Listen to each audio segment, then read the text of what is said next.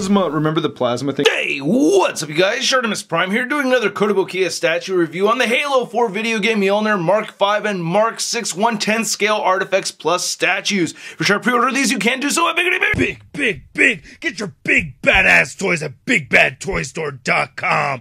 Click the link in the description below. Thanks so much to Kotobukiya for making this review possible. If you want to see the latest from them, check the links below. You can see we get a tech suit. We get two tech suits with this, and you can see the Mark 6 armor right there on the side, and then we get the blue Mark 5 armor right over there. Now on the back, you can see how you can put the armor together and everything, and then you could have the Master Chief set up right over here. So I've reviewed these already, and then on the top it just says Halo right over there, and then at the bottom not much going on. Alright, let's get to it and crack this thing open. And here's the blue Mark 5 and the red Mark 6 out of the packaging. Both great looking statues. I really like the designs for these, especially for this red Mark 6 over here. I really like that one a lot. Both very cool. And putting these together is very easy, just like with the other Halo statues I reviewed recently.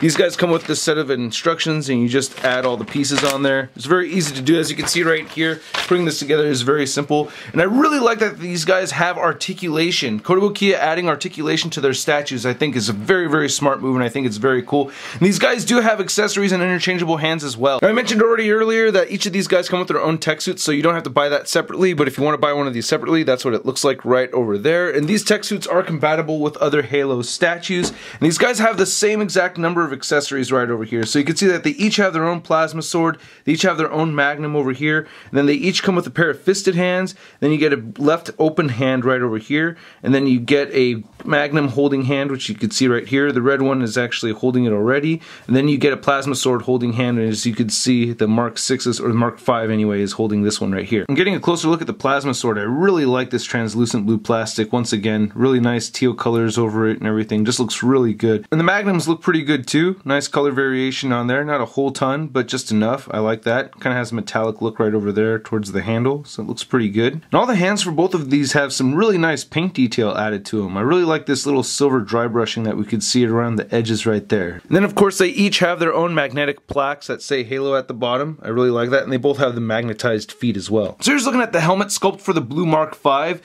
which looks pretty good. I'm just not a huge fan of this design. I think Kotobukiya did a good job of painting this. I really like that orange fade into yellow over there. I think that looks really good. Get some nice etched out detail right there for the vents and everything. Get that nice gunmetal color towards the back of the helmet. Some nice little details right there with the silver piece.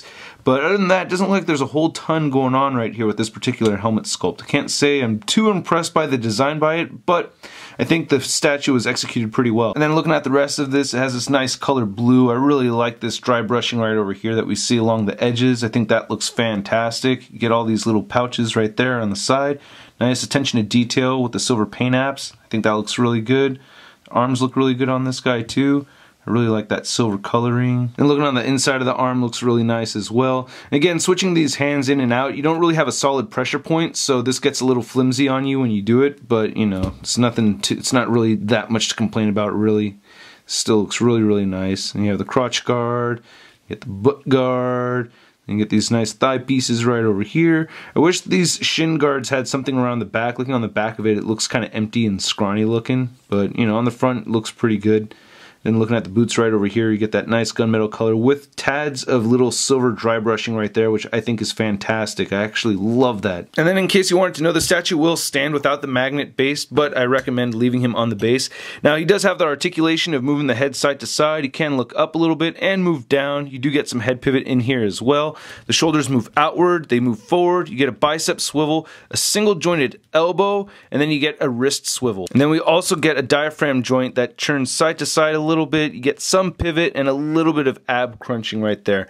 And again, these head pieces just like to come off very easily. So here's looking at the red Mark 6, and you can see it does have the same head sculpt as the blue Mark 6 right over there. I just think this is just a much better sculpt as far as the helmet goes. I really like all these paint apps too. A lot more detail I think than this blue Mark 5 that we just saw. I just really like this detail that we see on this one. I think it's really cool, and I really like this red color. I'm typically not a big fan of the orangish red, but on this one I dig it. Looking on the back right here, I think this looks really nice.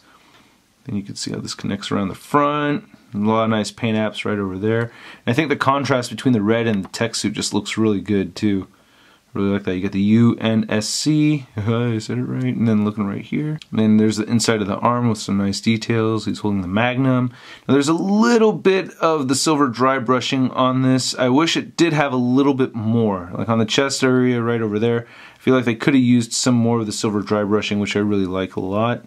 But still, a lot of nice paint apps on this, and I really like the sculpt.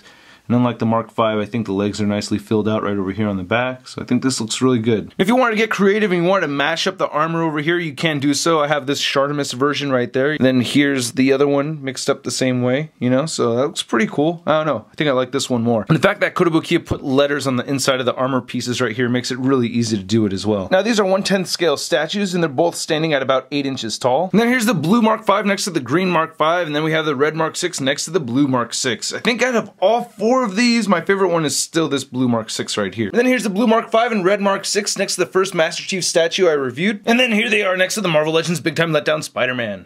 So again, I think these are both very good looking statues. I love that Kotobukiya is giving us articulated statues. Even though they only have 10 points of articulation, I think it's a very smart and awesome move. My only real gripe with these, my biggest complaint, is that I just don't feel like the heads stay on well enough. But even so, you can still get them posed around and they'll stay on there as long as you don't shake the hell out of them. Anyway, I hope you guys liked my review. If you did, please hit the like button. Click any of these boxes right over here if you want more Shart in your face. If you're 18 years of age or older, please check out the Patreon account. Your guys' help is much appreciated. Follow me on Facebook, Twitter, and Instagram. And go to toynewseye.com for a photo gallery of images from this review. I'll catch you guys later. Peace. Posing action figures and posing action figures and posing action figures every day. I'm posing action figures, I'm posing action figures, I'm posing action figures, it's okay. That's crispy. And the fact